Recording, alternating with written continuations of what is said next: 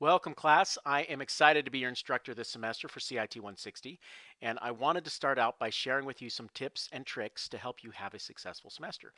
And throughout the semester, I'll be sharing with you supplemental videos and content like this one. So my first tip for you is to read and listen to not only everything that is in the course, but everything that I share as well. My goal as an instructor is for you to need me as little as possible. And that's a little bittersweet for me since I love interacting with you. But if you are ever waiting around for me during the week in order to answer a question or to clarify something, then I start to feel like I'm failing you by wasting your valuable time. So that's why I've created some extra content to try to fill in the gaps that I've noticed over the several years of teaching this course. Oftentimes there are common questions, common concerns, common misconceptions. And so everything, I encourage you to read everything and watch everything to the end. I have been very careful to keep my extra content short. Most weeks it's less than 30 minutes of video, and that's less than one lecture session if you were to take this course on campus. So I,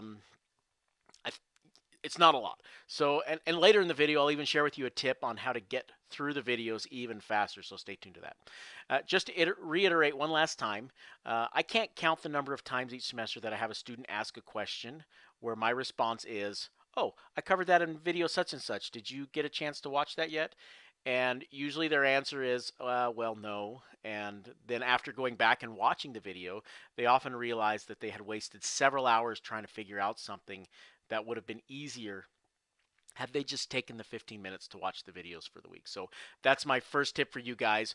Watch and read everything, right? It's highly important. So that out of the way, let's go ahead and talk a little bit about the course itself, particularly the way it's laid out in iLearn 3. Those of you who are very familiar with iLearn 3, there's probably not a whole lot of difference in here, but we do a few things differently in this course, so it's worth paying attention here. So most of you recognize this first page where we have the announcements when you come into your course for the first time or when you click into your course each time. And in the announcements section is where I'm going to be sharing most of the supplemental content that I have for you, right? And I will name it usually notes. It's one of my news items or one of my announcements. It's going to be called notes for the week. I'll usually share those on Saturday, but if you don't see it on Saturday, keep checking back because sometimes I may not get it out till Monday. But here it is. Here's where I'll usually put some supplemental videos, other videos that I can find. This is actually an updated version of one that I put out where things changed for the semester. And then I put out an update and several videos here. So usually, like I said, the notes sections are the most important. Sometimes I put some other fun things in there. Sometimes if something gets updated or something changes, we see other things throughout the week. So there's that.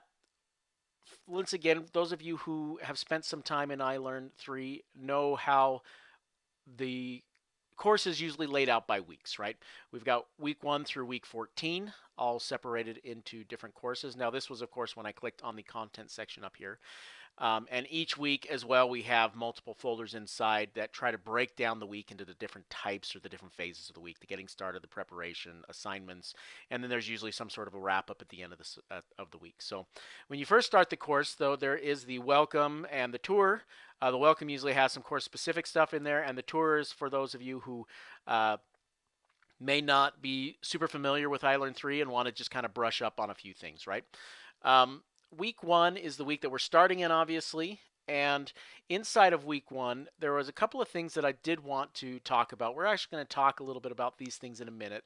But specific to week 1 and to the course in general, I wanted to address the textbook and the software. Many people always ask about, do I need to buy the textbook? And the question is, no, you do not need to buy the textbook. There is a printed version available.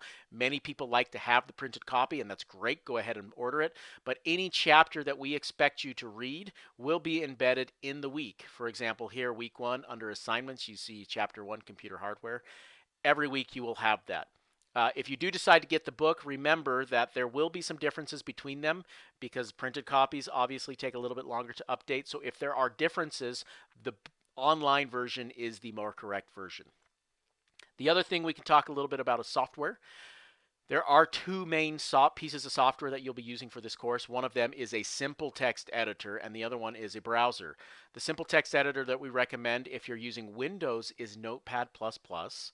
And if you're using a Macintosh, it's Text Wrangler. Now, the reason we recommend these is that we don't want you using some of these software packages out there that do too much for you and actually impede your learning progress, right? The simple text editors make it so that you are actually learning what we're asking you to learn. But they also have some good features in them, such as syntax highlighting, which makes code a little bit easier to read. You'll get a little bit more about that later on in the semester. The reason why we recommend Google Chrome as the browser right here is because there are a few things built into Google Chrome that we will be leveraging throughout the semester. So we recommend Chrome for your testing of your code and for doing the troubleshooting that we will discuss later on in the semester. So those are the main pieces of things in week one that I wanted to make sure that were addressed right off the bat.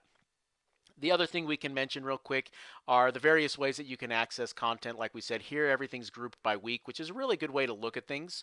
But you can also go directly into the discussion boards if you know there's a specific one that you want to find, and it's easier for you to get access to the discussion boards this way. Same with quizzes and assignments, right? Quizzes, you've got all the quizzes here sorted by week, making those somewhat easy to find.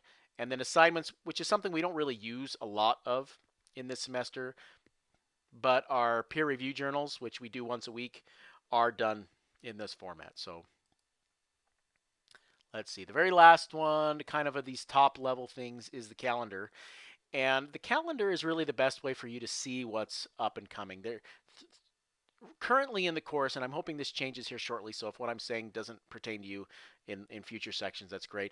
There's been a schedule link or a schedule item inside of the weeks that try to give you a breakdown of what the schedule looks like. But the problem with those is it's really hard to adjust for all the different time zones, and so it's actually more confusing to try to give you a list of everything that's due.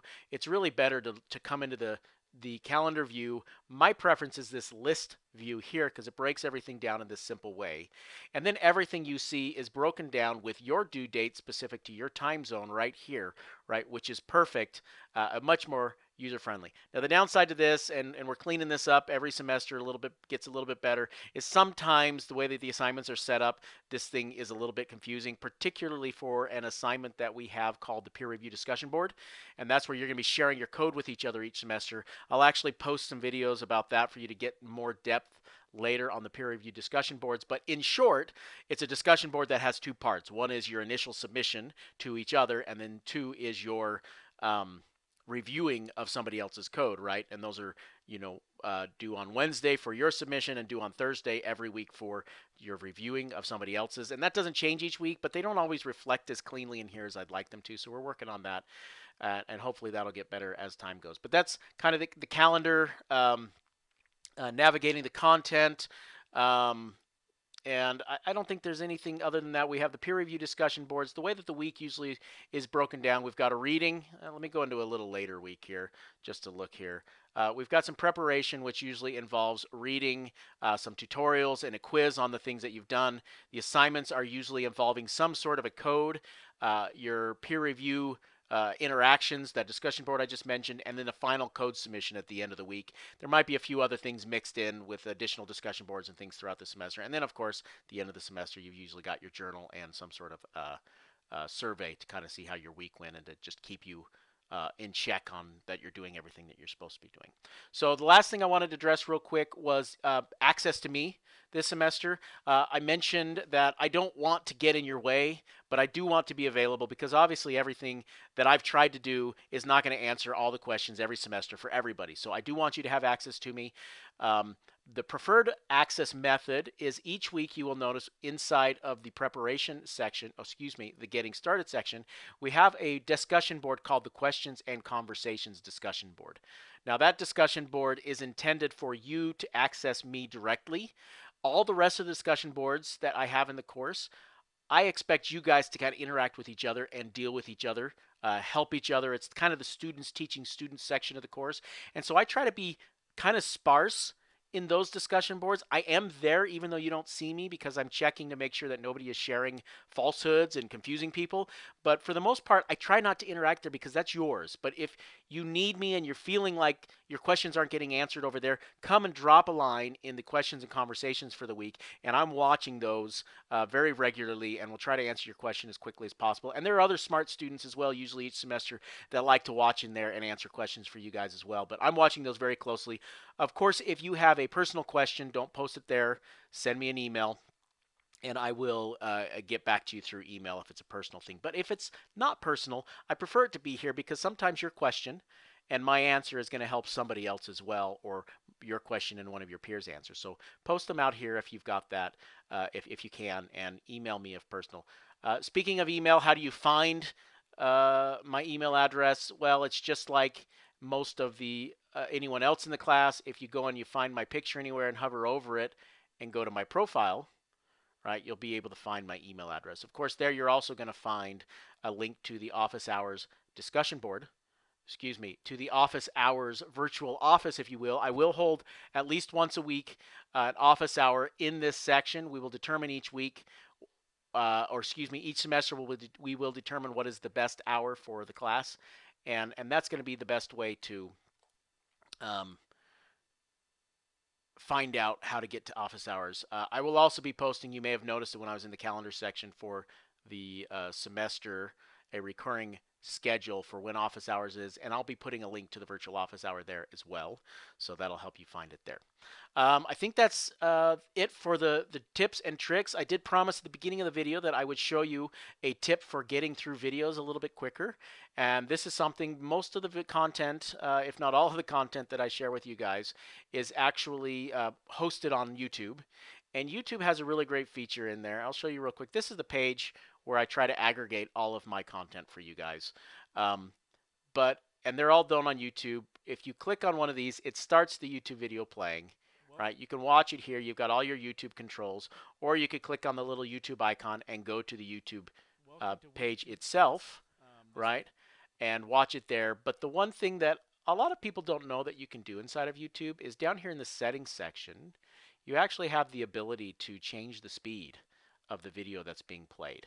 And so if you find maybe that I'm dragging on, or I'm not talking fast enough for you, or you want to kind of skim through because you're getting it and you're understanding it, but you want to make sure you're not missing anything, that I'm not going to touch something at the end of the video that's highly important, then you can actually set the videos to play at 1.25, 1.5, or even 2x speed. If you're one of those people that can comprehend things going that fast, feel free to do that. So that'll help you kind of, if you're one of those students that feels like, oh, I don't need to watch these videos, I'm getting it, I still recommend watching them. Maybe speed them up so you can skim them a little bit faster. So that's kind of my tip there. I hope this has been helpful. I'm really looking forward to this semester. I think that we are going to have a lot of fun. So I appreciate your attention, and appreciate the interactions you're going to have with each other, because I know you guys are going to be awesome at that. And let's just have a fun semester.